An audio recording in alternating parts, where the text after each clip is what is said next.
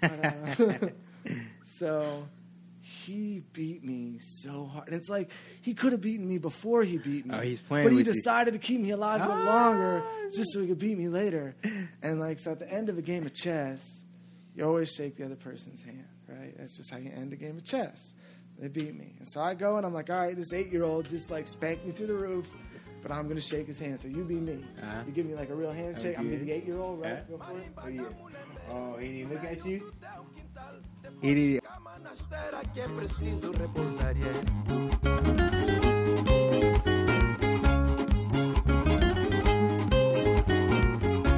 Magoela com atenção, que o Ruca pode parar. Se entra na escuridão, tem mucuta que vai pagar. Alright, so hello everyone. Welcome to this episode of the Two Little Feet podcast. My name is Terrence Greer, joined today by my co-host Francesca Pena. Hey, y'all. And today we have on the incredible Mr. Ian Orr. How you doing today, sir? Doing well. Yeah, that's awesome, man. I guess we know you from seeing you out dancing, man. At Segunda Feira with Tina and Peter. Yeah, bro, you have you're very good, bro.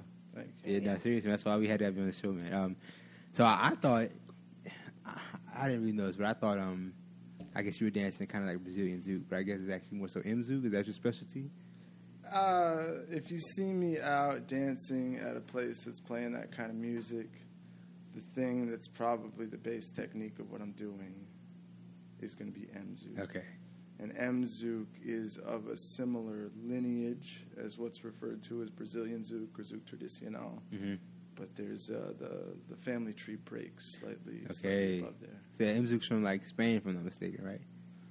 Okay, so or maybe not. I could be mistaken. Yeah. No, you're not mistaken. It's just like there's multiple facets to the story. So you have Lambada, right, which was this very small cultural, small town thing, and you had these Europeans, a particular European who came across this little cultural dance. Everybody would get dressed up and do this really sensual dance together, and he saw it and he saw that it was really marketable. He saw it was something that people would really be into. And so he made a Lambada band and called it Kaoma. And he started to promote this idea of Lambada everywhere. And Lambada was already in like Rio and stuff like that, but the style that was in Rio was a lot more similar to maybe what you would think of an Onto salsa looking like. Oh. Really? Instead of what you think of like your traditional Lambada to look like. So you mean, I guess, kind of linear, or what you? It was, it didn't have the complete circularity like the Lambada in Porto Seguro had, but it had a lot more counter pressure than you see in salsa. Usually salsa, the energy's kept very inward. Right. But this was a style in Rio of Lambada where you saw very outward energy, and you would use that centrifugal force to really make the dance move, and that's where you harnessed it. But the version that this guy got a hold of was what he saw in Porto Seguro, which was like a little thing, and that's where he got all the girls wearing short skirts with dongs and all the guys with no shirts on, because that was a little costume you'd wear when you'd go dancing. And he spread it, and he started his band, and his band, Kaoma, did the song, da-na-na-na-na, da-na-na-na-na-na. That sounds familiar. It's like the classic Lambada song, then J-Lo did a remix of it where she sampled it, but that's Kaoma's Lambada, and that song is like the Lambada song, and it came out all over the world, and it became really, really famous, and they even made movies. They made a Lambada movie, and then they made a Lambada 2 movie. Oh. Man, if you're like, I want to lose an hour and a half to my life to just waste. Check out Lambada 1. And then you highly recommend it. So bad. Oh. It's so bad. Why do you say it's bad? I mean, it's like, I don't know. Like, why do you say the movie's bad? It's a bad movie. It's poorly made. It's so bad. But, like, great. It existed. Is it a documentary? Like, what is it? No. It's like a drama. Okay. Yeah, it's like a Lambada-based drama. Okay. All right. I don't know. Maybe see it. I don't know what your life is. I wouldn't watch it again.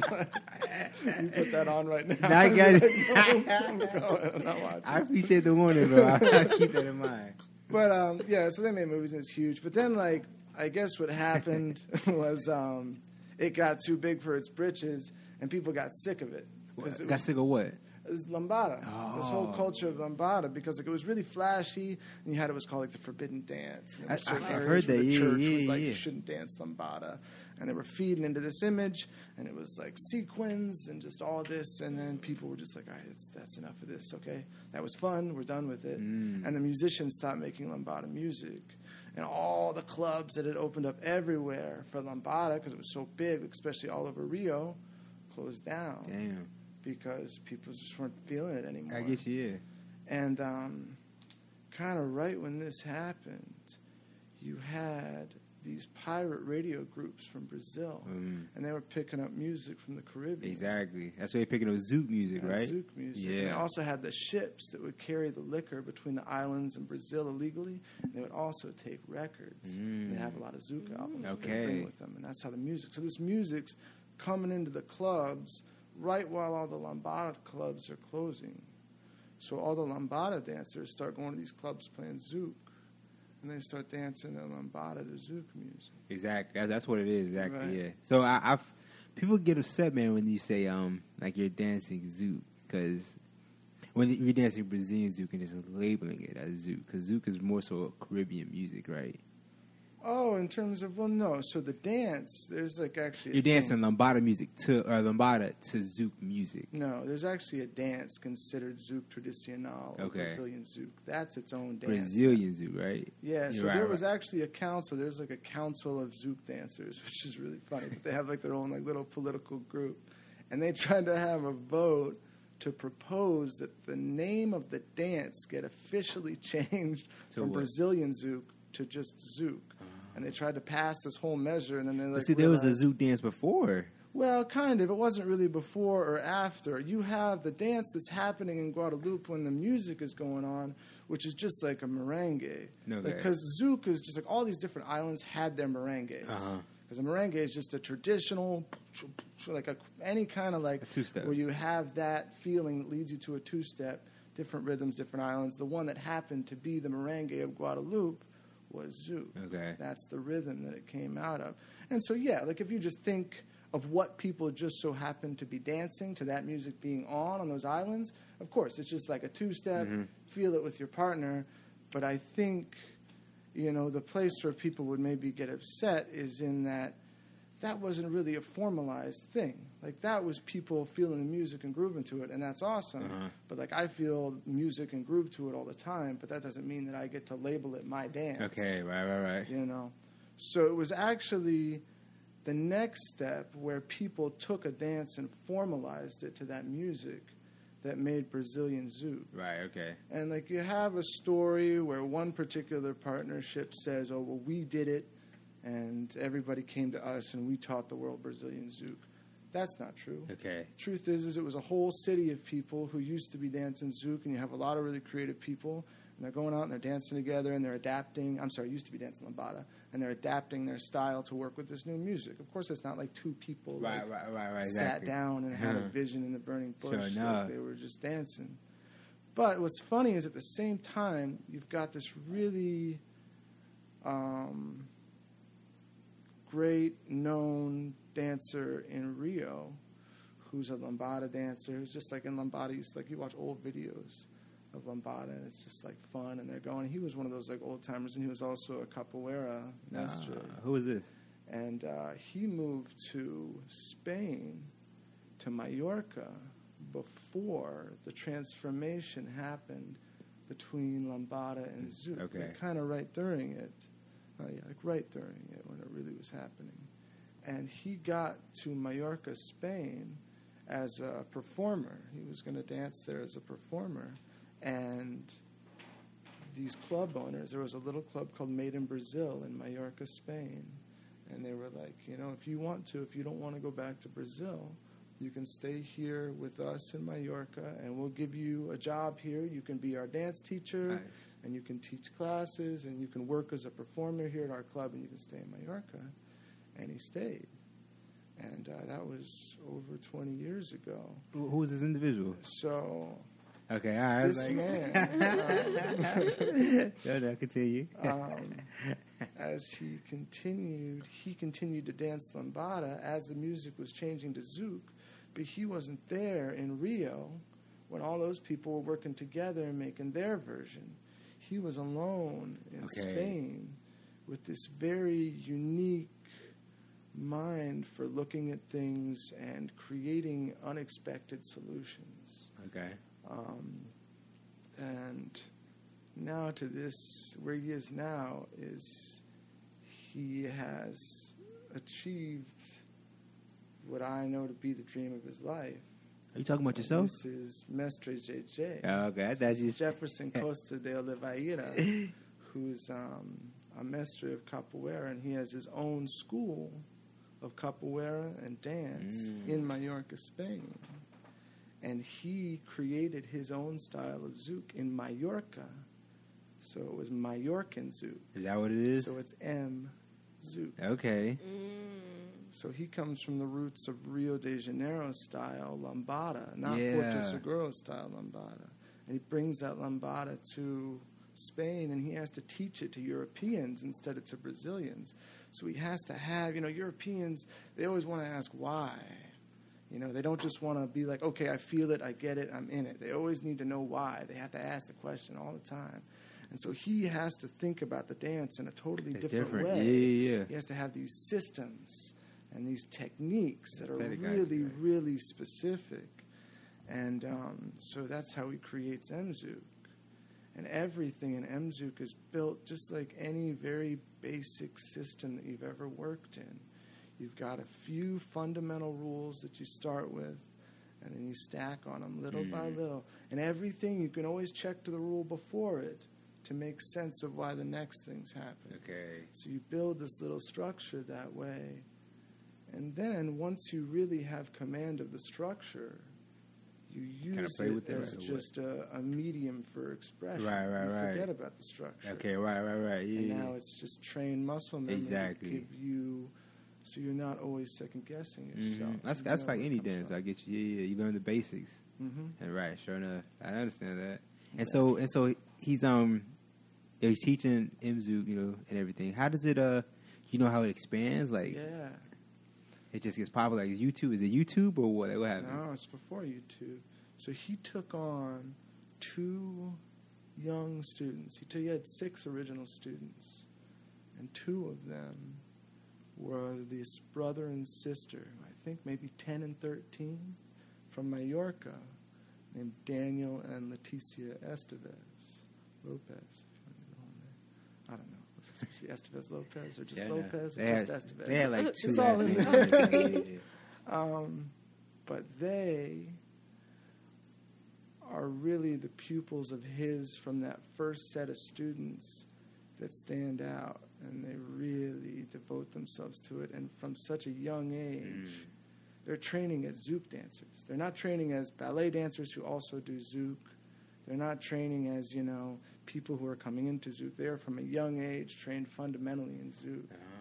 And so they're like true Zouk dancers. So real quick, they're training as lambada dancers, or is that safe to say? I'm just curious. So that's what's funny is he doesn't even know that the word has changed in the beginning. Okay. He's just doing his dance to Zouk music. Right, okay. And then when he goes back to Brazil, they're like, that's not lambada that you're dancing anymore.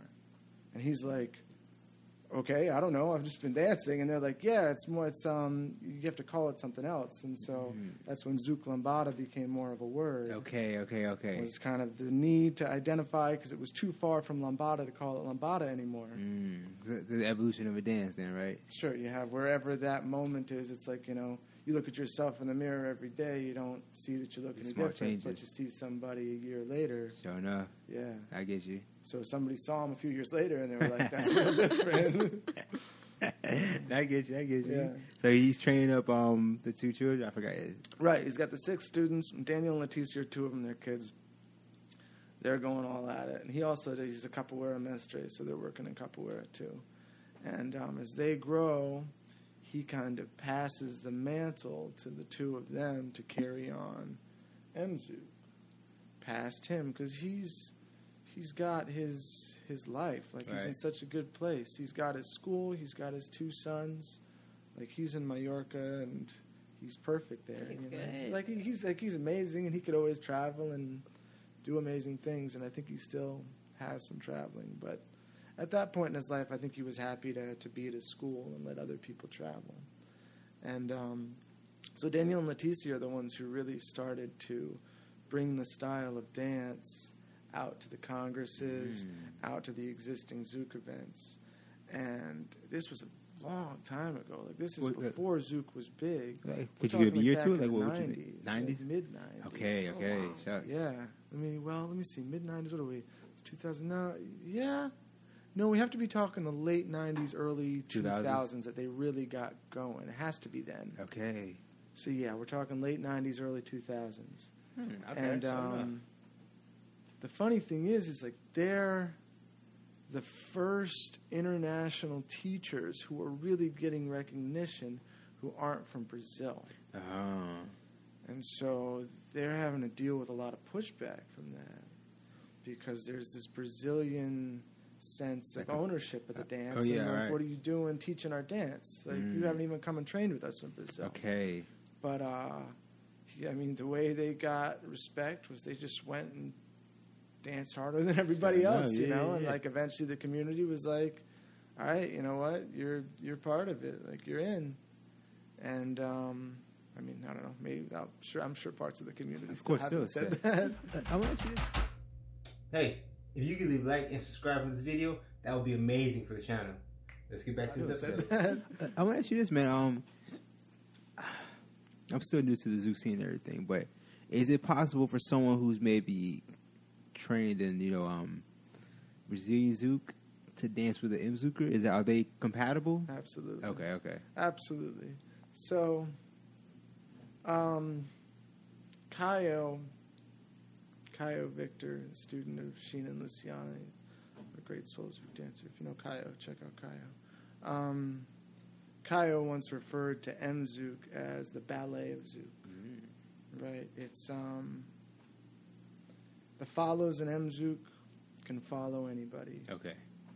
They can follow anybody because it's like if this is the world of options, which is M-Zouk, this is the world of options, which is Brazilian Zouk. And that's not entirely true. There's a couple motions within Brazilian Zouk that kind of sit outside of the M-Zouk. So you bubble. Might be making some enemies right now, but it's okay. It's not like a superiority or an inferiority thing. It's just a how broken down it is. Like every motion in M-Zouk, if you practice doing it one direction, you also practice doing it the other direction.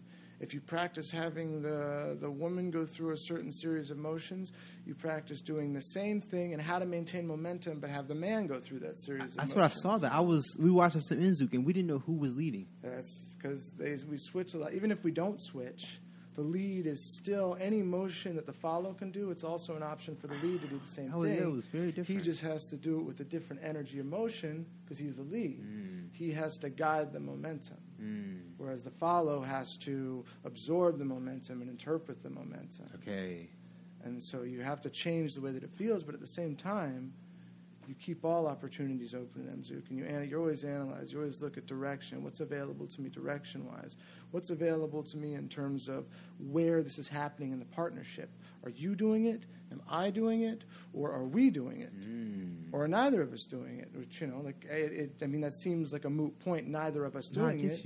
But you have like a certain thing where if you're studying what hand you're going to turn somebody with, I can turn you with my left, I can turn you with my right, I can turn you with both hands, or I can initiate the turn and turn you with no hands, right? So you got to think of the neither option, or like we could both spin, or we can neither of us could spin. It gives you pause. So in M-Zouk, we're always looking for how the tree branches. I'm curious, man. Is there It seems like it's very creative. Like I don't know. I want to say more so than other dances. When you're learning M-Zouk, do they teach you patterns, or are there even patterns to M-Zouk? Not really. I didn't think so. Okay. Not really. We have 4 basic steps. And kind of the first thing you learn is you learn those 4 basic steps, and you learn them inside and out. And then you learn these little variations that start to grow the basic steps. And you start learning how to chain the basic steps together. But you can, of the 4 basics, you can chain them in any pattern you want. You can make a little 3-step cuarto, quinto, desplaza. 1, 2, 3. 3 steps stuck together. Boom, boom, boom. Or you can have something that goes on for 2 measures, or for for 2 full turns of the music. Okay. You want to have motions that do that. Mm-hmm. So, it seems very creative then. When dancing, it seems like that's what it looks like. but then like too, like you have to. Creative is really in the realm of the person dancing. Right, sure enough. Like I don't think I'm any more creative with this 1 cup than I'd be with these 3 cups. Okay. You know, I could do some pretty creative stuff with this cup. Okay. Like I could like turn it upside down on your table and It's let very it creative. spill everywhere. And Yeah. like, I mean, you wouldn't be super happy about it, but it'd be kind of creative. I guess so. You know? Yeah. So, So you're saying you don't think it's any more creative than salsa, or what you no, saying? I mean, I don't really. I have a hard time seeing any dance as more creative than any other Okay, dance. sure enough. Maybe you can get into the world where you're talking about like purely choreographed dances. That's what I'm saying. I feel like. So if you see me dance salsa and you see someone else dance salsa, you'll see some similarities. If you see 2 M-Zoukers, is it the same dance? So that's okay. So there's like a place where you can give M-Zouk some credit, because what is cool is you can watch a lot of M-Zouk students and you can see a lot of difference in what they're doing, but they can still be doing M-Zouk properly. Okay. And that is, but I don't think that's so much a product of the dance. I think it's a product of the type of people who are the keepers of that dance. Okay. I think the people like Gégé and Daniel and Leticia, and then, you know, the instructors who have come off of that, even the level like Gianni and Diego and Antonio, who did their own thing. And you have this next generation of teachers like myself, and Flavia De Marta is another teacher here in the U.S., and we all, I think part of the process, just the people that it attracts. Okay. It attracts people who they're not just different, they're really stoked on that they're different. Okay. And there's not much desire to change that. Okay. For sure. And like if you would be my student, the reason that you and me would work as a student and teacher would be because you can be in a realm where you don't have the desire to change who you are as a person, but you also respect me enough as a teacher to know that I'm not trying to change you as a person. Okay. I'm just trying to help give you some tools. Okay. And when we have that mutual understanding, that's when that M-Zouk teaching process works. Okay. Sure enough. Yeah. Hey, I'm curious, man. Tell me about, I guess, your beginner stage in M-Zouk. Like, how did you get introduced to it, and you know, what was it like for you learning it? I was teaching traditional Soul-Zouki. I can't say Soul-Zouk because I'm definitely in no way a student of the Soul-Zouk company. I don't want to disrespect your process, guys. But I trained some Soul-Zouk, and I trained some Zouk Traditional. So, listen, what did you start with then? Like, what's your dancing background? Let's start with that then. Oh, my background. My mom was a dancer. Okay. She studied dance in college and music, and that was something that ever since I was really little, dance and music was a big part of my life, and I've been playing instruments and dancing ever since. Actually, it's funny, both of my sisters, when they were babies, my mom would turn their hips out as babies, because as a baby, your joints are completely loose, so you turn your baby's hips out, and then if they ever decide to do ballet, they've got that nice natural turn out of the hips. But my mom was like, my son's not going to want to do ballet. Why'd I do that? So I was like, one kid, she didn't turn my hips out. And now I'm the dancer. Yeah, sure enough. You're the one in the family that dances? So now Sure enough. Oh, wow. Sure enough. It's unfortunate, man. I wish I had that turnout. Yeah, bro. But, so she had me dancing from a really young age, all kinds of stuff. Traditional dances, more like formal dances. But that was always part of my life. Kind of went through, I was a swing dance teacher when I was like super young. And I ended up, that's a whole other jaunt of a story that we can get into later if we want to. But I ended up finding Zouk through odd channels.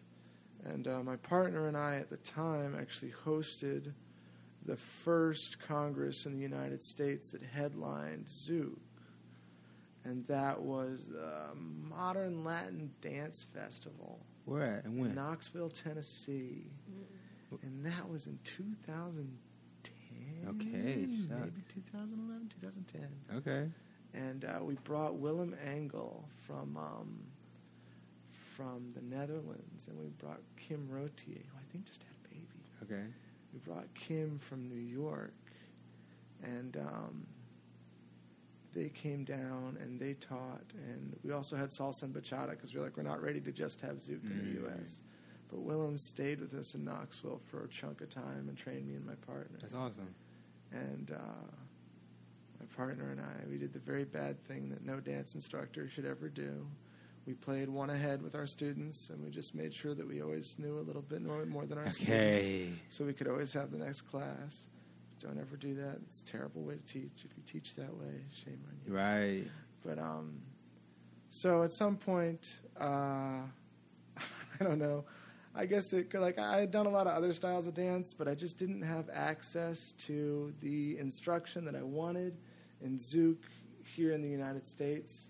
Because there was just nobody here who was actively teaching. I feel like I haven't really heard much about Zouk, honestly. Yeah, and especially at that time, Kim was in New York, and she's incredible, but at the same time, I just really didn't feel like living in New York. Hey. But I guess that should have cost a living, man. I should have gone to New York. But okay. But just the style that I wanted wasn't there, and I was getting really disappointed. And even though I was an instructor, there was the part of me that was like, what am I doing being an instructor? I think you lack confidence or what? No, confidence wasn't an issue, but just what right do I have to be teaching this? Okay. Because I really I know I haven't mastered this. Okay. If I'm being honest with me, if I'm going to sit down and look at myself in the mirror, I know that I haven't mastered this. So what am I doing? Kind of standing in this position of being an instructor. Right.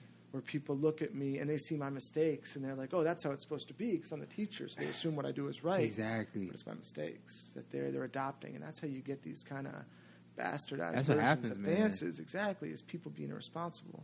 So I was getting really upset with myself. That's something that's happening in the Kizuma community right now. But yeah, it happens in everything. In all communities, right? Sure. Okay, sure enough. But I was getting really upset with myself and really kind of down on myself and disappointed in myself. That'd be the word for kind of continuing to teach like that. And once I was teaching at a Congress in Washington, D.C., and Daniel and Leticia were also booked at that Congress. And they have this setup when you teach at the Congresses. A lot of times they have one hotel room where they put all the instructors' food in. They send a text out that, there's food in that room, and then all the instructors go to the room and they eat. No, but it's every day during the Congress. Because that's how they feed us when you're an instructor. Because if they don't want to give you a stipend, because a lot of these people, I understand you're trying to make a dance event. A lot of people trying to make a dance event aren't rich, so you're trying to make this event happen on a budget. So I appreciate they try to feed their instructors, and the way they do it, they'll get a spread of food and they'll set it up in a hotel room. Just invite you to eat it.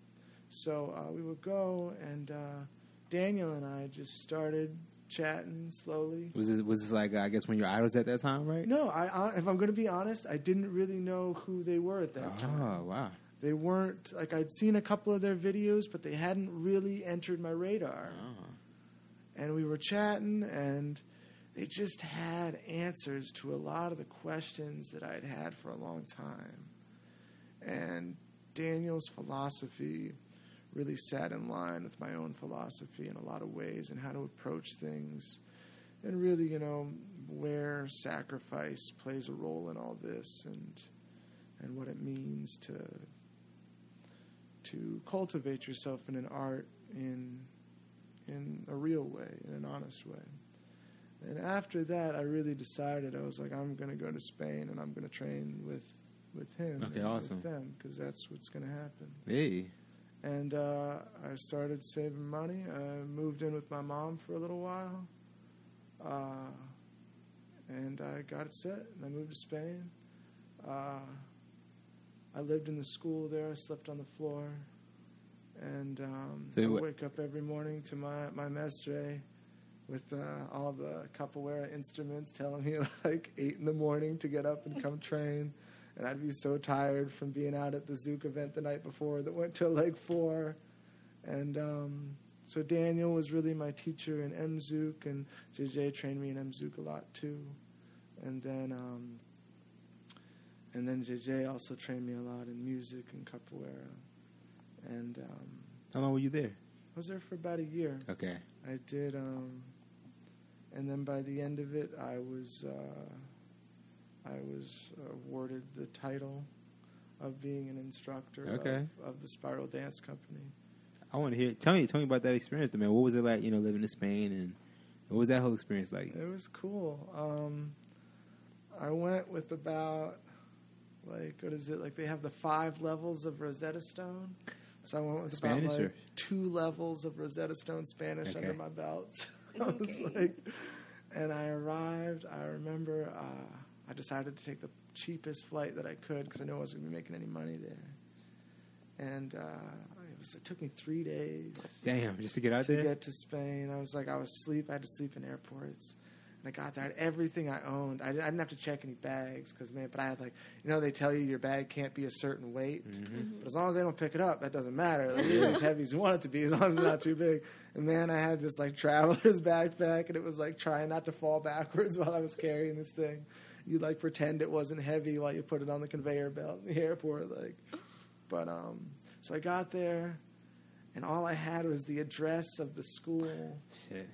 And I was in this total fog, and I found a taxi driver at the airport who didn't really speak English, but I just showed her the address, and I managed to ask her where I could go buy toothpaste. I remember that in Spanish.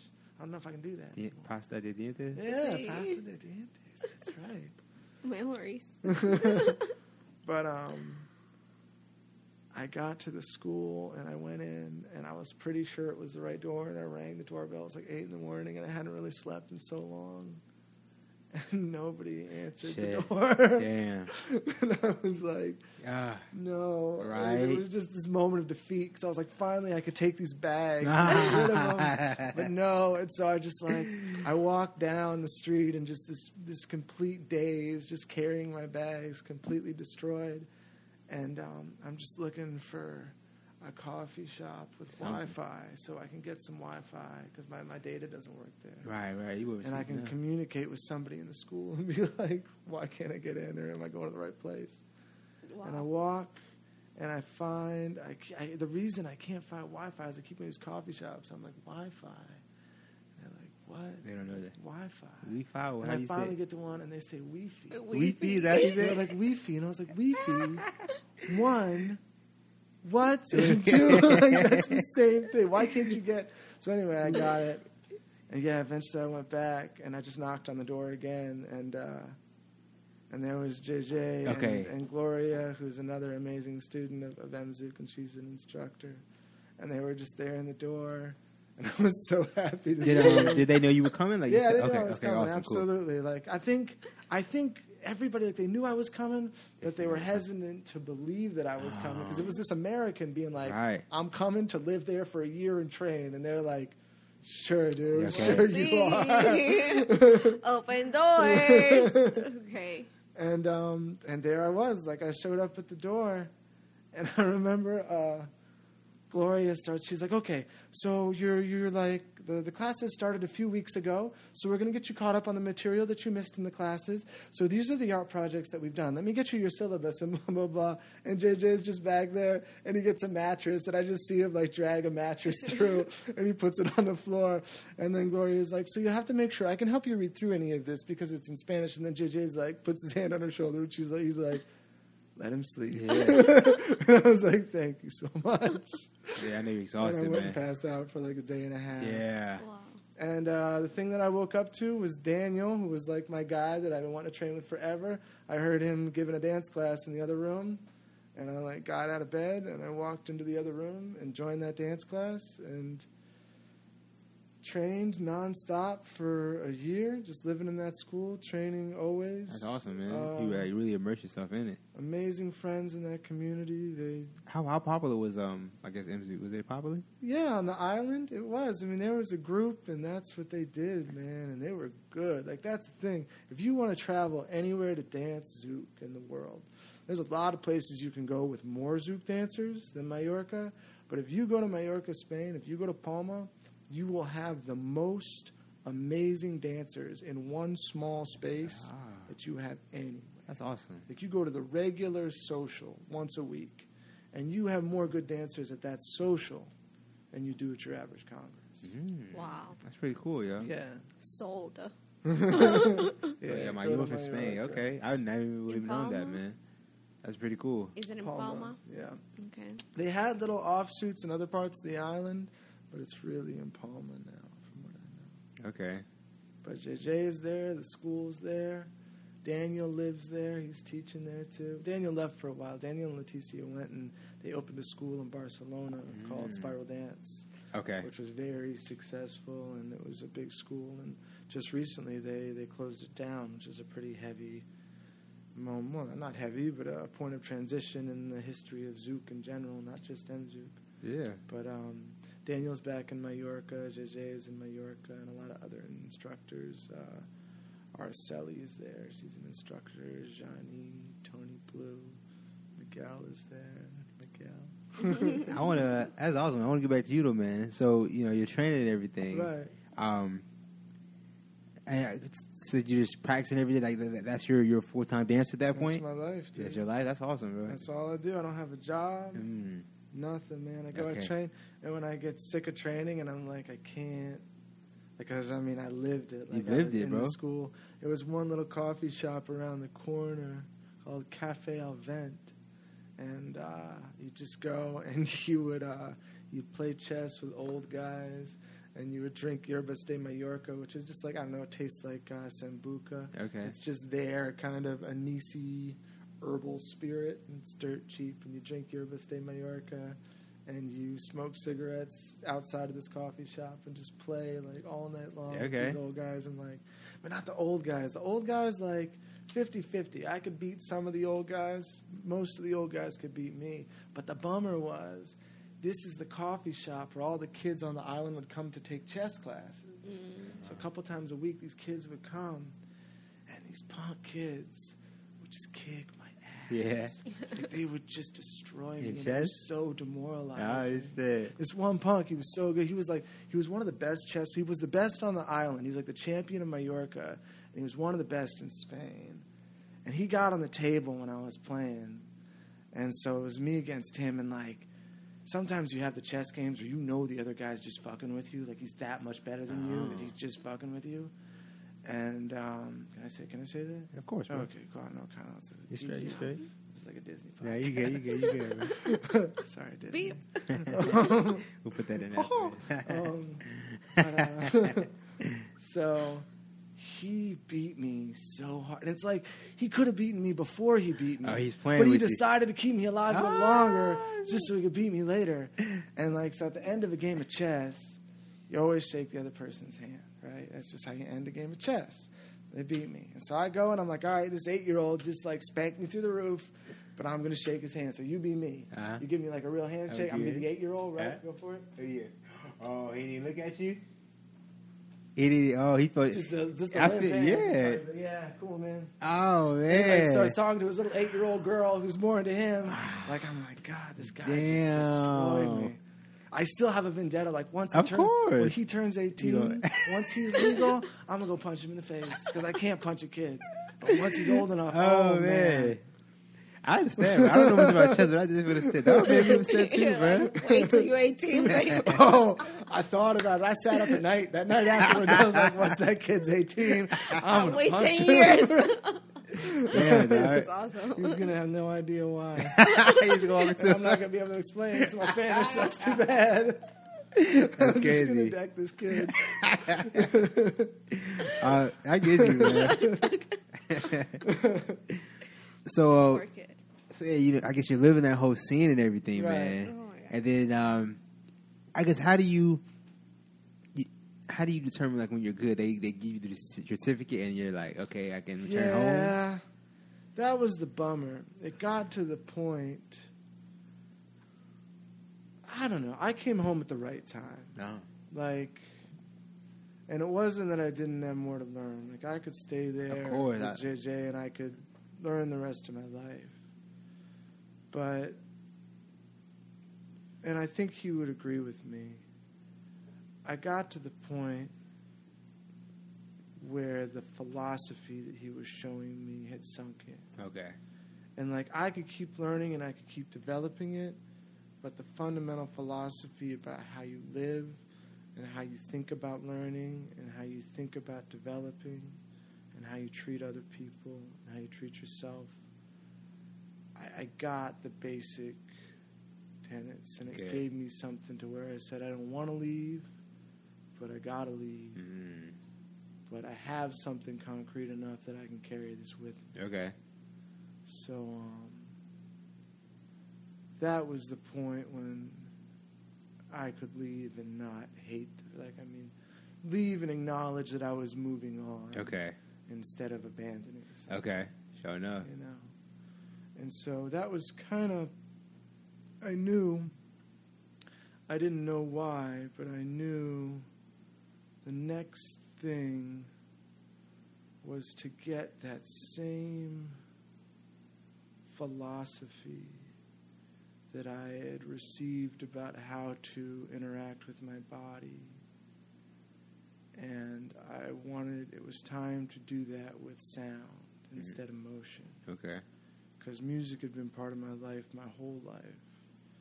But I hadn't had that real thing like I had with JJ and Daniel in Spain, where we really got into motion. And we really got into what motion is and studying it and how to make your body do motions. And I knew, just because of the way my life has been, that it was time to do that with sound. And I'd been asking around about like who would be a person who could carry me in that, who would be a real teacher to me, because I've always been in the belief that if I really want to learn something, I need a teacher, and I need my teacher. And I was in Knoxville, Tennessee again, and I asked one of my musician friends who I really respected, I was like, you know, who could teach me this? And he was like, there's a drummer in New Orleans, Louisiana, named Johnny Vidakovich, and he can teach you that. And I've never played drums before in my life. I've been a guitarist my whole life. I've been a vocalist, trained a lot of music theory. I played some drums when I was doing capoeira, but I'm not a drummer. I don't know. But this guy was like, there's this drummer in New Orleans, and he can teach you. And I was like, all right, I go to New Orleans. And so I came here a little over a year ago, found Johnny Vidakovich. I now take drum lessons with him at least once a week. Okay. And I have my own drum set. Nice. Becoming a pretty good jazz drummer, dude. I'm a pretty good jazz drummer. That's awesome. I mean, I'm not a pro. Don't Tony Williams me or anything, but I'm not bad. But you came from, where you're at now. And Johnny's really, it's just like with JJ, but it's less apparent. With JJ, it was obvious because JJ didn't speak any English, this much English. We didn't talk about that yet. How was that for you, man? Right, especially JJ, because he's got his own language. He's got his own thing, and even after living in Spain for over 2 decades, he still doesn't really speak Spanish. He speaks like Portuñol. He's still I'll make sure. That's what he does, and it's everything you can understand. I mean, everybody who speaks Spanish can understand, but he's just that's what he speaks. And so in the beginning, he had a couple of words in English, but I mean, it was really literally me having to learn his language. Right. Because that's what I was going to learn from him. I had to learn his language. And he's the master. So it's not me saying to him, hey, you have to learn how to explain this to me in a way that I understand. That's not your job. It's my job to learn how to understand you. And so I can actually understand Portuñol a lot better than I can understand Spanish.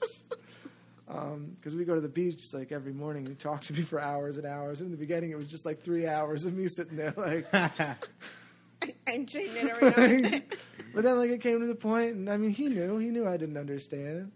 But he would do it every day for hours. He talked to me, and you'd understand a little more, and a little more. He'd just keep talking to me, and I'd get it a little more. And Johnny Vodakovich as like the titan of the jazz, the New Orleans jazz world that he is. Like, I mean, Johnny Vodakovich is the guy who keeps a certain spirit of New Orleans jazz alive. Oh, okay. Like, that's part of who he is, and he defines that. And he speaks his own language. Like, we both speak English, but Johnny speaks his own language. Okay, thanks. And, like, if you want to learn from him and you want to get these lessons that he's given you, you got to learn how to speak that language. So what's cool now is, like, I'm going through the same process again. Always being a student, though, huh? Yeah. I mean, to an extent.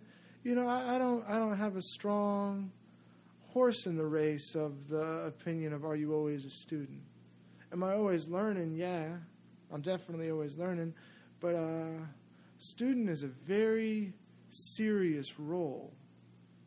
And I think when people say you have to always be a student, they actually kind of lessen the role of student a little too much. Like, yeah, always be learning.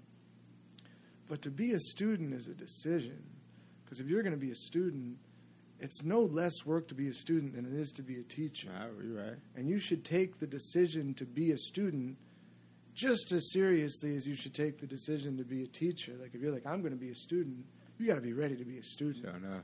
And it's not something that you half-ass. Yeah. But you can learn. Like, I can half-ass. Like, I've been practicing my associated and disassociated beats in my legs the whole time we've been standing here sitting and, like, talking. Okay. But I'm not being a student right now. I mean, I am being a student. That's not fair. But I'm practicing, but I'm not being actively involved in it. Whereas if I'm being a student, that's my devotion. Mm-hmm. So when I'm being a student, I'm being a student. I get you. You So know? you devote, just put all your effort into it, though, really, Yeah. right? But if I'm not being a student, maybe I'm being a teacher. Or hobbies, maybe? I don't know. Oh, okay. I mean, a hobby, sure, yeah. But I mean, when I'm not being a student, like, there are other things to put to. But I think we have to be careful of the line between what is practice and training and what it truly is to be a student. Okay. Because that's a sacred role. Yeah. Sacred I'm place. curious, man. What's your overall goal, though? So you say you wanted to start drumming, right? And how is that mixed with you dancing? I have no clue. Okay. I don't know. I must have zoned out. So where did the drumming come from? Was that I just on a whim? decided that the next thing that I needed to do was go after sound. Okay. That's what you Like, said. I've been Yeah, doing okay, yeah. movement, and, like, I really was enjoying the depth that I was understanding movement and seeing it, and I really wanted to have that same relationship with sound. And Okay. that's the path that I went down. Sure enough. Turned out to be jazz drumming. Okay. All right, sure enough. Yeah, man. That's just life sometimes, man. It's not a straight path. I mean, yeah, but at the same time, like, it is a straight path. All right. You know, Sure, why you not? don't know where you're going, but, like, it's a straight path to somewhere. Okay. Like, So you go from a student in M-Zouk, correct? Mm-hmm. To now a student in jazz drumming. 100%. What's your end goal? Can I ask, man? Do you have an end goal in I mind? absolutely don't, man. Okay. I have no clue where it all ends up. Okay. I mean, I just know that if I go full force, I'm gonna end up somewhere. All right. That's not wrong. You know, like, You're gonna end up somewhere. I mean, I'm blessed with having a lot of trust in my artistic instinct. And so because I have that trust, I can go where I lead myself. Sure enough. And it's not, I mean, I can't say it's not scary. That's fucking stupid. Of I course know- it's I know scary. it's But, like, I mean, it's always the little tiny dot that, like, for some reason, there's always the little dot of light. And I'm not 100, like, it's like when you're going through a tunnel. Like, you're driving, and you go through a big tunnel in the mountain, like one of the long tunnels in the mountain. And you're not really 100% sure what it's like on the other side of that tunnel. But you do see that little tiny dot of light, and you do know that's where you're going. Okay. So, I mean, I know where I'm going. I see it, but I have absolutely no idea what's there. Okay. I want to ask you this, man. I don't want to bring up anything negative, man. You have any regrets right now? Do I have it? Yeah. Oh, absolutely, man. Yeah. Oh, buddy. I mean, yeah. I can't even give the cop out of being like, it's not a regret, it was a lesson. Like, fuck no, there's some things I regret. Some people, some people like to give easy answers, man. I see you're not a fan of, I guess, giving easy answers. Unless the answer's nice and easy. Okay, sure enough. And then I love giving easy answers. Okay, sure enough. No, yeah, I've got huge regrets, man. I think the biggest regret is when that thing that I referred to as confidence in my art also translates into this ends justifying the means way of living. And there's been a lot of times where I've really bulldozed through people that I really loved and people that really loved me. And it wasn't until, like, because I'm just blasting towards what I'm trying to do, and then I look back and I'm like, oh shit, like, what did I do? Like, what did I leave in the wake of this? So you saying just like you being so goal oriented, right? I mean, again, that's a little trying to paint me in too positive of a light. All if I right, say goal oriented, then I sound like I have this like beautiful ambition that justifies it. Like, I can't say that. Me being focused on something that at a time in my life translated to a very unempathetic approach to living. Okay. That was just very like, this is what I'm doing, and all you are is something to help me get where I'm going, and that's it. Like, you're nothing else. Okay. And how old are you, man? Can I ask real quick? I'm 31. Okay, sure enough. 31. Okay. Man, yeah, edit that shit out. I'm not 31. I lied. I'm 47. Are you which one? I don't even know which one you are now. You 31 or 47? 47. Where the hell did 31 come from? You just made up a number? You really think I'm 47? Damn, I'm dude. sure I don't know. Dude, I don't look 31. I don't know what the powers of M-Zouk does to somebody, bro. I have no idea. You over in Spain and shit, bro. I don't know what they do over there. So, hold on. How old are you, man? How old you are? Man, yeah, I'll keep track. Age is number? Yeah. All right, bro. Don't think about it. All right. We'll forget I even asked, dog. So, yeah, you leaving a wake of bodies in your past. I don't want to know. Yeah, right. The wake of bodies. But okay, yes. I mean, that's the honest thing on that is like, and I can say it's a regret. Okay. Like a regret in terms of, I guess the only way that I can really define a regret is like I really would do it differently. Okay. You know, there's not many things in my life that I would say I would do differently, but there are points where I treated people with neglect, where I wish I wouldn't have been neglectful, and I wish I wouldn't have been so,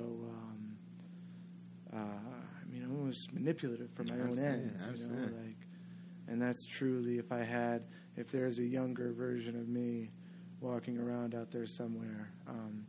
You can do what you're doing without fucking everybody else over. Okay. You can, I promise. Yeah, man. But that's a phase. It was somebody. Well, I mean, I think that's just like your evolution as a person, though, man. You know what I'm saying? You get older, hopefully more wiser, hopefully more mature and everything, man. Right. You didn't kill anyone, did you? I didn't kill anyone. So, I mean, it can always be worse, bro. Wouldn't this put such a weird point in this interview? You said yes. You got to be careful with those questions. Like, what if I killed somebody? I don't really know you like the answer. Yeah, that would have been. We would have gone way off the track. Yes. I wouldn't know where to go now. Like, what's the follow-up question? I don't know what the fuck was it. Like, yeah, dude, I killed a couple people. I was like, shit, bro. I'm glad you did it, though. Dude, me too. Thank you for not killing anyone. I mean, at least saying I didn't, right? All right, bro, hold on. Cool out, man. Let's just go to the next question. Oh, man, dog. Okay. How about this, man? Let's just get back on course, bro. Yeah. What are some things that you've learned from dancing that you're able to translate to your everyday life? What are some things I learned from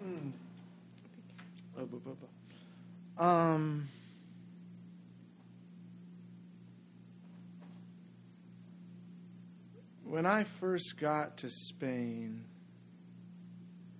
Daniel, it was really funny how clear he made it that I really was at a point as a dancer that I couldn't grow if I didn't grow as a person. Okay. Like, there was really nowhere for me to go as a dancer unless I grew as a person. And you end up in this weird situation where you don't know if you're learning the lesson about how to live from dance, or if you don't know if you're learning the lesson from how to dance from living. And it's really it's odd to see the relationship between any of those things and what's causing what. But I mean, everywhere. It's in any form of art that you do, you have to do it honest to how you live. And on the other side, you have to live honestly to your art. And one really doesn't come before the other. Like, I guess not being able to separate it, I guess, right? Like, there's... I mean, but they're separate. They're separate. They just, like, they're recursive. They define each other. Okay. But they're, like, equally recursive. It's not like one's within the other. They're both within each other. And, I mean, I guess that's the thing that I could learn from dance and life and from any of it. Like, you got to live your life according to your art, and you have to do your art according to life. Okay. And it's just that. And all the other, there's so many other cool lessons that you can learn that are going to guide you towards that, but then you're going to realize that it's just that.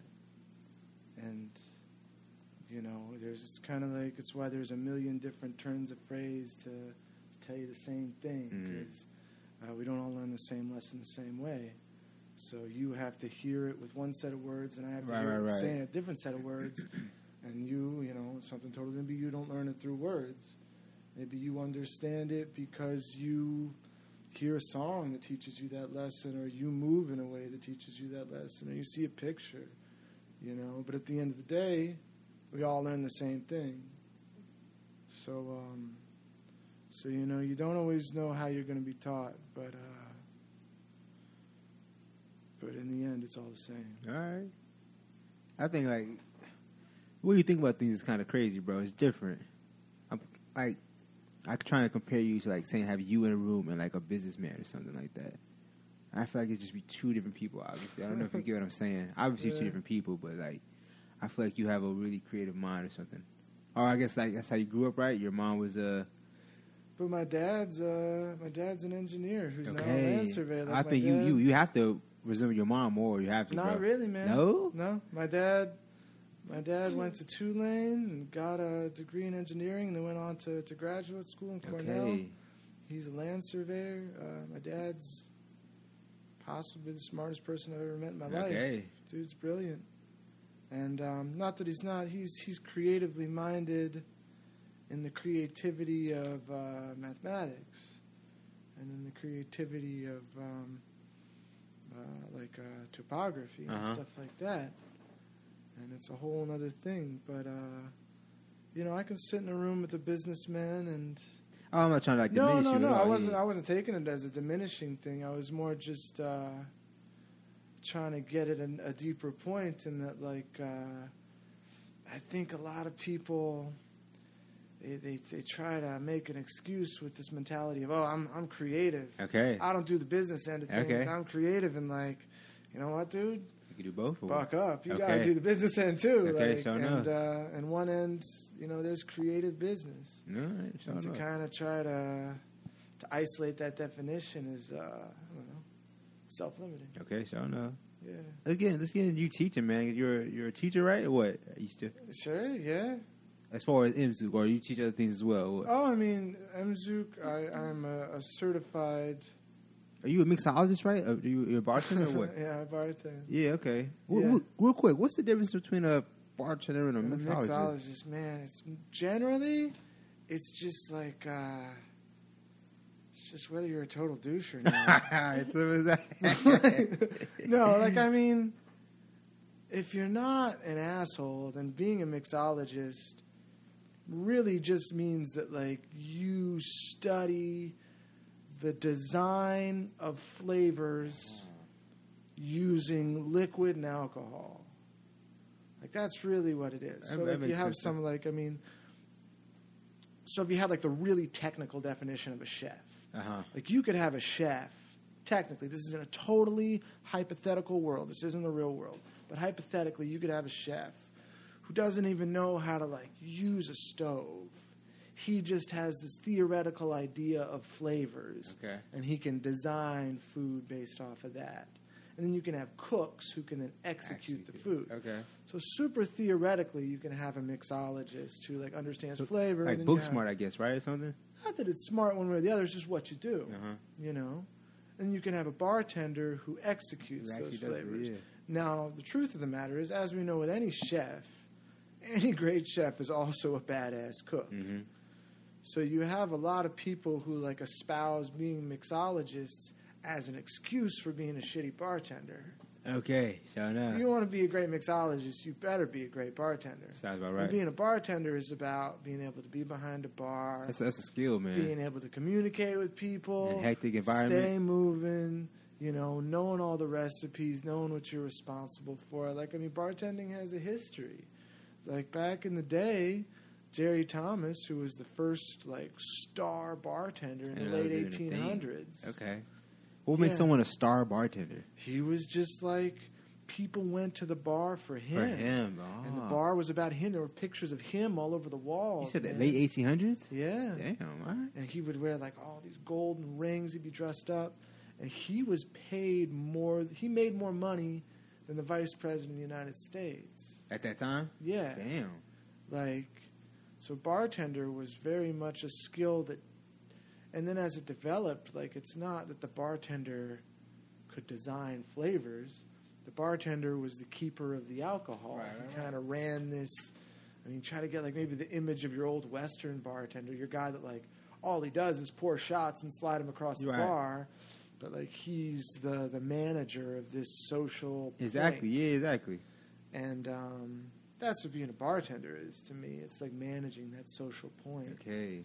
Whereas being a mixologist is about designing flavor. Okay. Sure enough. Yeah. I was just curious about that. I don't know. Yeah. Yeah. So, oh, that's right. That's right. We're talking about teaching. That's what we were talking about. Yeah. So, I want to. Well, do you teach anything besides M-Zouk? Because you have a. Hold on. You have a. Let me see if I can find this. MZouk Dance Company. Is that you or is that something separate? Yeah. So MZouk is the company that I created with my partner a long time ago. Previous partner, not my Okay. current partner. Old partner a long time ago. We made the company together. She split off and made another company called School-Mangueira, which is based in Miami, and now she has another offshoot. I think she might have a couple offshoots around Florida. Okay. She's doing really well down there. And I kept MZouk going for a while, and then once I started doing more M-Zouk, I kind of let MZouk fall to the side. Okay. And focused more on M-Zouk and being part of Spiral Dance Company. But then as my vision, not my vision, but I ended up partnering with a ballerina who had also been training in salsa recently. Her name's Ashley Roca. That's the one lady lives here, right? Ashley Roca lives here. Yeah, I've seen her. in We've seen her at the social Yeah. sometimes. Absolutely. Definitely. Yeah. So Ashley Roca is this incredible ballerina.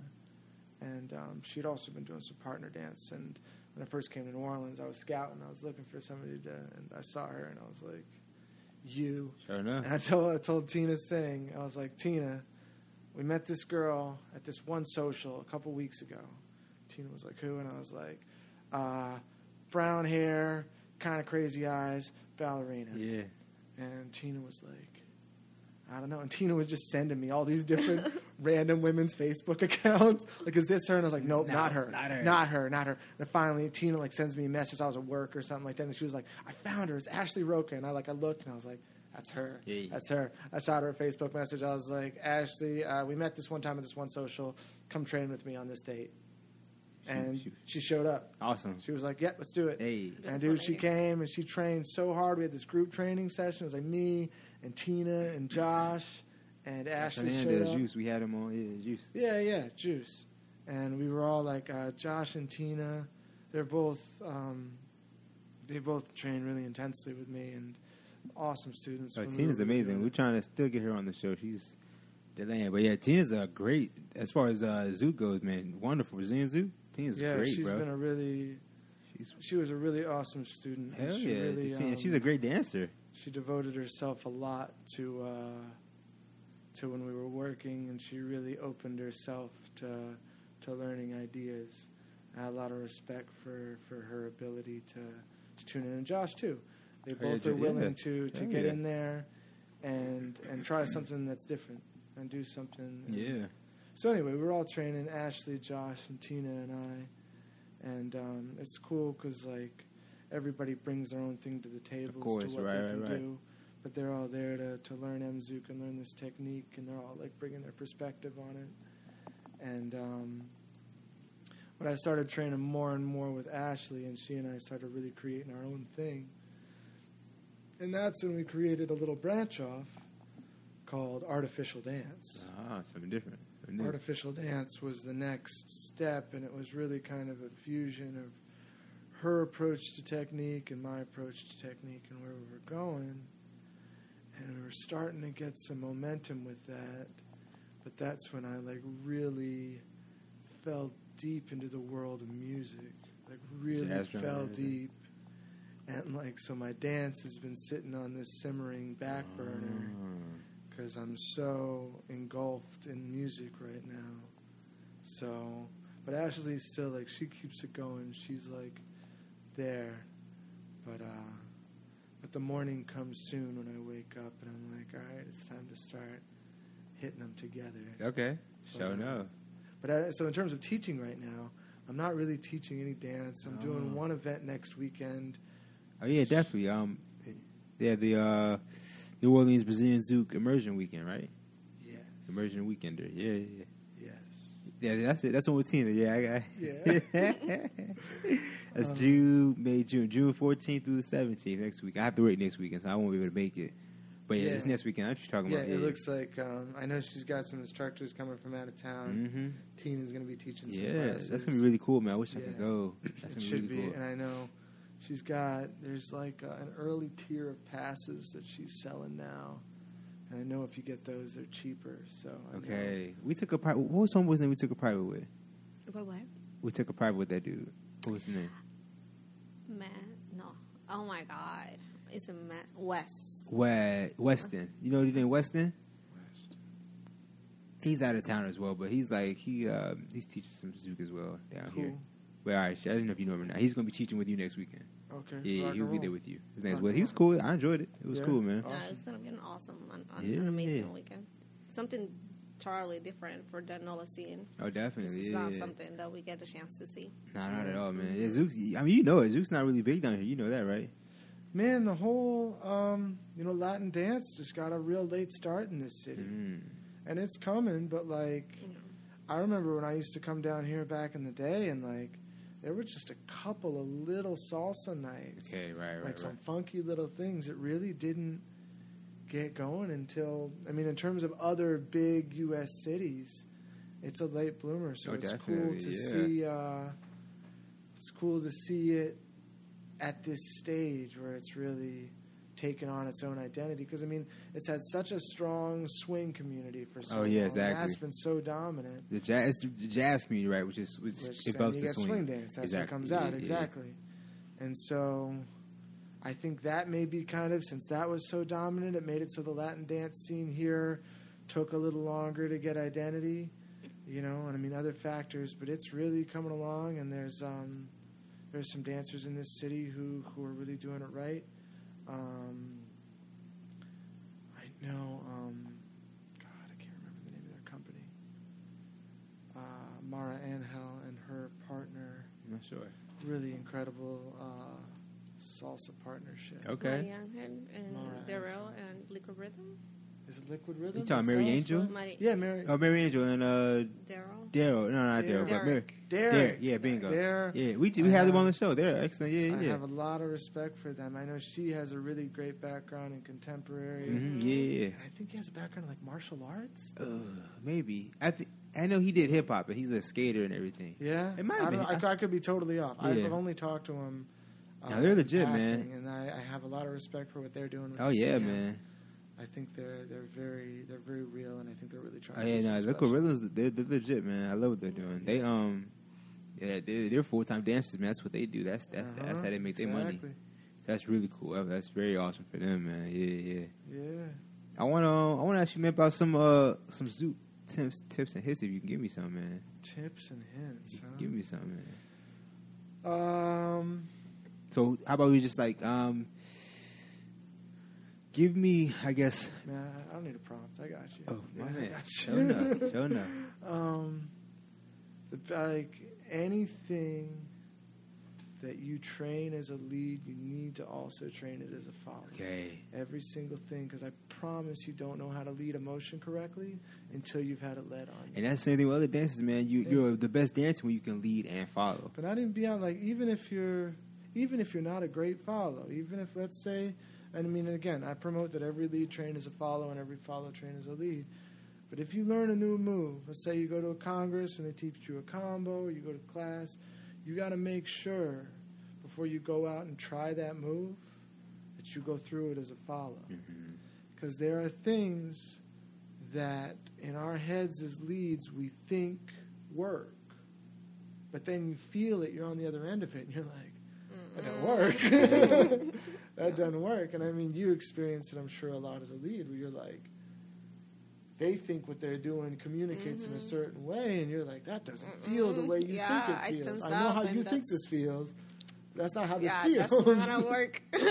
I tense up and it doesn't work.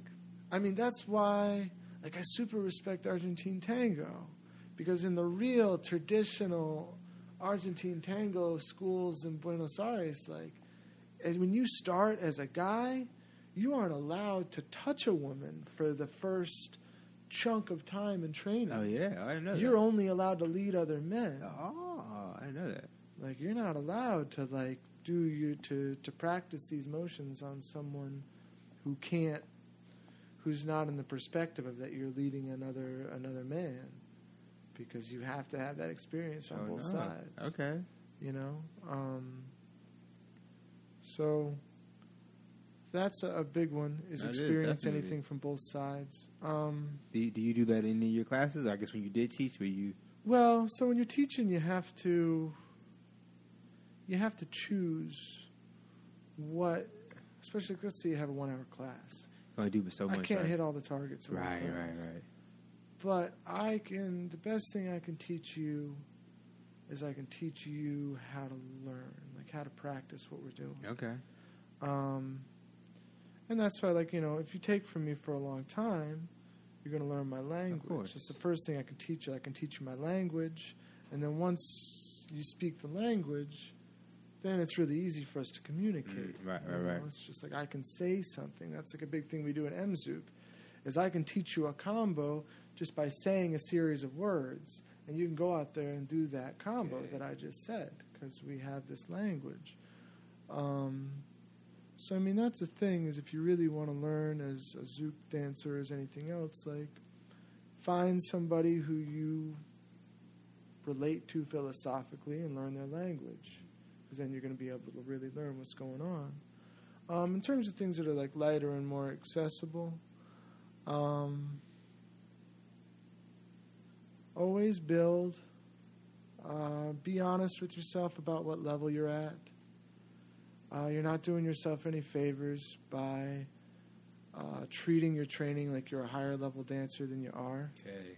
You think that, like, even if people are buying it, like, people are like, I believe it, that you're a higher level dancer than you are. Still like cheating yourself, You're right? cheating you. Yeah. Because, like, man, if you're a beginner student and you're going to high-end intermediate level classes because you believe that you're an intermediate, the only person you're hurting is you. You're paying to go to a class that, like, You might not get too much out of it, right? you're missing. Like, or you're getting it, but you're not getting the things you need. Yeah. But then on the other end, like, don't cheat yourself with your own insecurities. Like, I know people who are ready to move on and who are ready to do higher level stuff, and their insecurities keep themselves in this mentality of, oh, I'm a beginner, I'm not that good. And it's like, if you stop saying that about yourself, you would see that, like, actually some of this higher level material is really something you can access. Okay. So, I mean, you just, spend the time to really be honest with yourself about where you're at. Yeah. And once you get a sense of where you're at, then you get a sense of what you need. Right, and then you can look for what you need and you can go after it. Yeah. Like, so that was part of it with drumming. Like, I told about the roundabout way, but I noticed that something that I lacked in my dance, I had my rhythms that I could instill into the dance, but I couldn't pull rhythms out that didn't belong to me and put them in the dance. And I knew that training percussion was something that was probably going to be able to give me that ability to pull rhythms out. Okay. And so that was part of my decision in that, too, even in addition to kind of the roundabout way that I was talking about, was like that I was honest with myself about something that was weak so I could go after it. Yeah. And that's what you can do for yourself as a student. Like being self-aware. You're not beating yourself up. You're not trying to cut yourself down. You also need to be able to look at yourself as a dancer and be like, that's awesome about me. You have to be able to say that. Sure enough, yeah. You can't be, and that's hard. I know. It's hard to sit and watch a video of yourself dancing and be like, that looks pretty good. On one of those, I'm like, oh, shit. You see all the negatives. There are not many people who enjoy watching videos. I mean, even to this day, like, I've been dancing my whole life. When it's time to sit down and watch a video of myself, I'm like, all right, here goes. Like, you are your own worst critic, right? Oh, man, like, bring it on, self-doubt. Like, let's rock and roll. But, you got to be able to honestly look at yourself and be like, that's good, that's not good. Okay. Or even, like, not judge it. Just be like, that is this and this is that. Yeah, I like that. And, I would like to do something else with this move. Yeah, exactly. With a particular move, or like, it's cool that I have this, but I need to open my ways that I use it. Like, I want to use it in different ways. Yeah. So, yeah, I mean, just saying back to it, man, like, live according to your art and make your art according to your life. I don't know. I want to ask you this, man. Could you give me one tip that could make someone a better dancer immediately? Immediately, instantly. I could make you a better dancer immediately. Like I'm sitting here at like 12:04 p.m. and at 12:05 I'm a better dancer. Mm-hmm.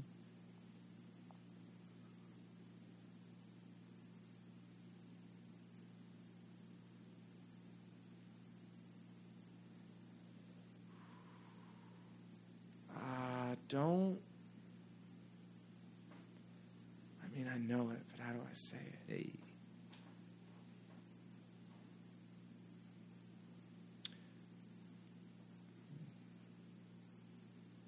There are things that you can already do. You are already a way better dancer than you're letting yourself be. And the moment that you decide to stop thinking about doing them and to stop trying to do them and just to do them is the moment that you will be the dancer that you are. I give you some permission to, I guess, be great, right? Or be something amazing. Yeah, I mean, just whenever I don't know if you're great or not, but I know there's a lot of things that you can do that the only person who doesn't know that you can do certain things are you. Right. There's probably some things that right now you can't do. That doesn't mean you can never do them. There are probably some things you can't do. Maybe you honestly, in terms of your back flexibility and your strength and your coordination, you might not be able to do a back handspring to a back tuck. You might not. I don't know your life. Maybe you can. I don't know what that is, so I doubt There we go. Rock and roll, right? You might not be able to go back handspring and then do a backflip. Okay. You just might honestly not be able to do that right now. Your legs might not be strong enough to get you off the ground. You might not have the coordination to make it happen. But there are things that you can probably do a back handspring. Even if you've never done a back handspring before in your life, if your brain would just chill out and say, all right, I'm going to do a back handspring. I'm not going to try to do a back handspring. I'm not going to think about doing a back handspring. I'm going to do a back handspring. And then it's going to happen. Yeah. Or it's not. And you're going to do a back handspring, you're going to fall on your face, and that's fine. Something's going to happen. But, I mean, so in the same vein of, like, that is, we have such a strong mentality that there's so much to lose in every moment.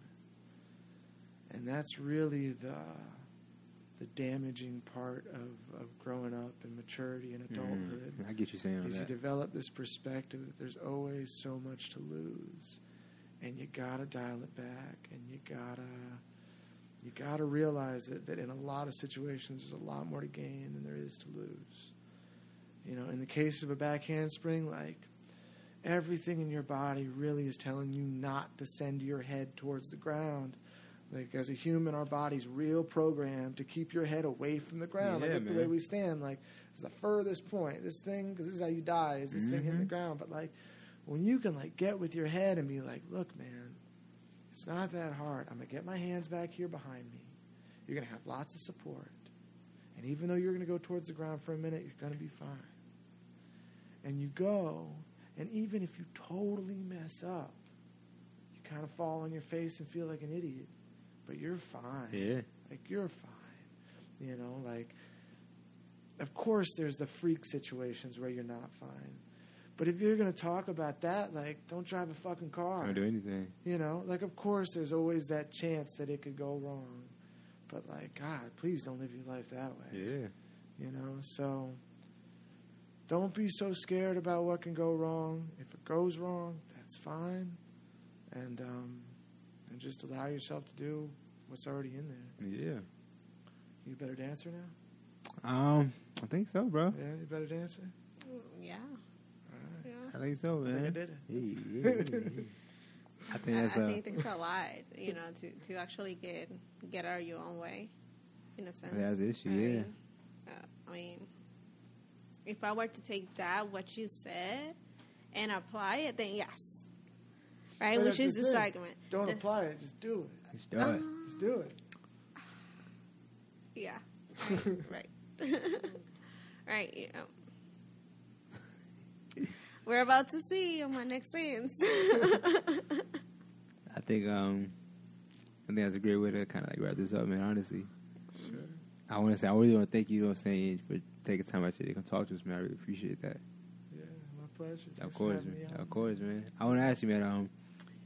I know you're teaching next weekend. Do you have anything else, like any upcoming events going on in your life?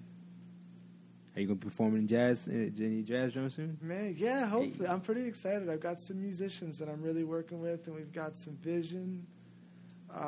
Things are in a baby stage, but I think they're in a very promising stage. So there's definitely something in the works that's it's going to be something pretty That's awesome. special. Yeah. And I would say, yeah, keep your eyes open. I'm the kind of person who doesn't use social media unless I've got something really important to put Okay. out.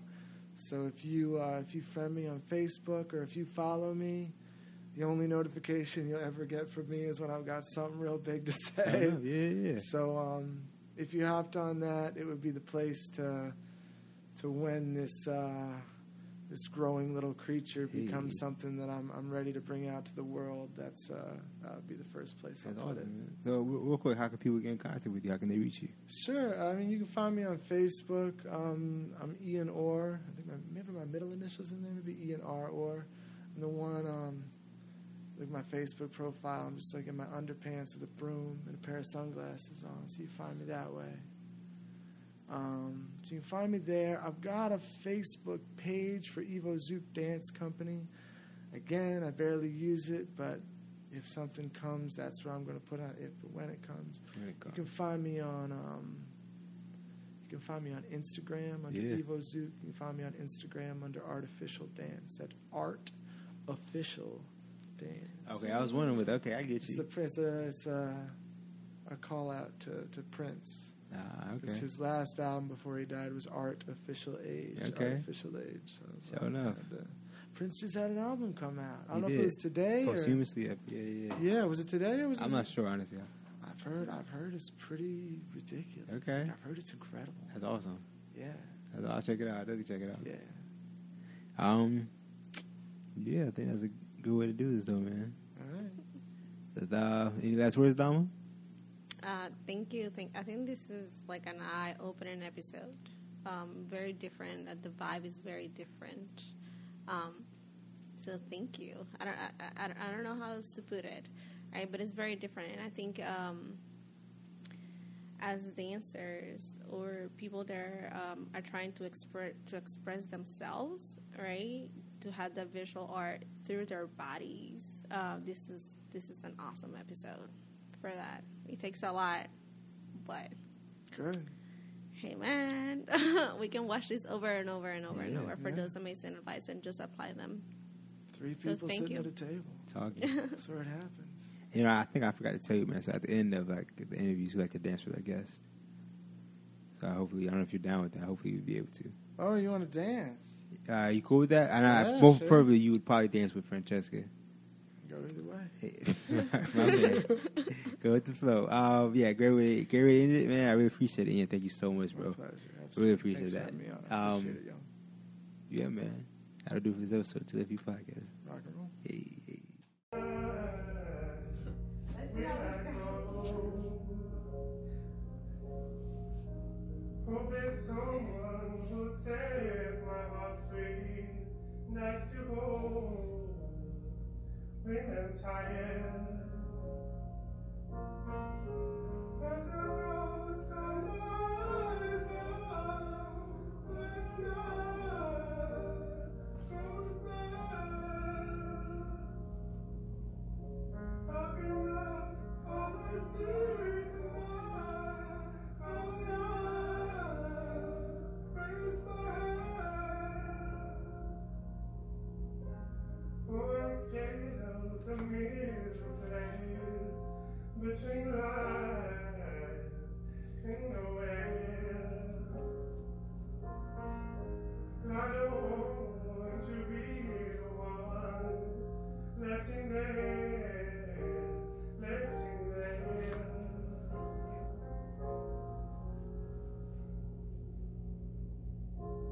There's a man on the horizon, wish that I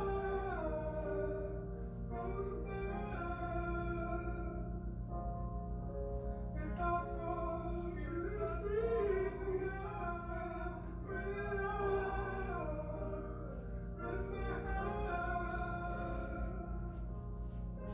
So it's hoping I will not drown or paralyze in life. And God saying I don't want to go to the seas or to share. Hope this home will take care of me when I die. Will I go? Hope that someone will set my heart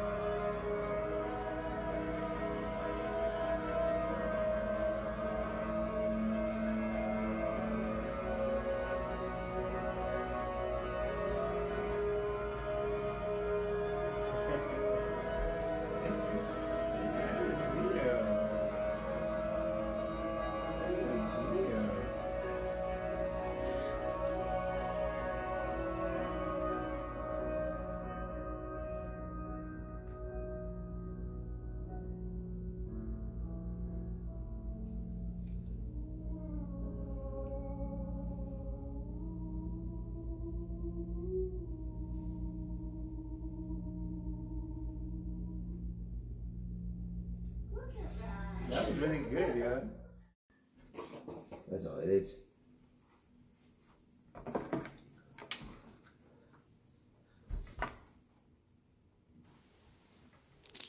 Hey everyone, if you made it this far to all the way to the end of the video, I want to thank you so much. My overall goal with making these interviews and these episodes is to give a voice to dancers, you know, to give them a platform to speak their story. So if this is of value to anyone, then that means the world to me. My overall goal is to give value to the dance community.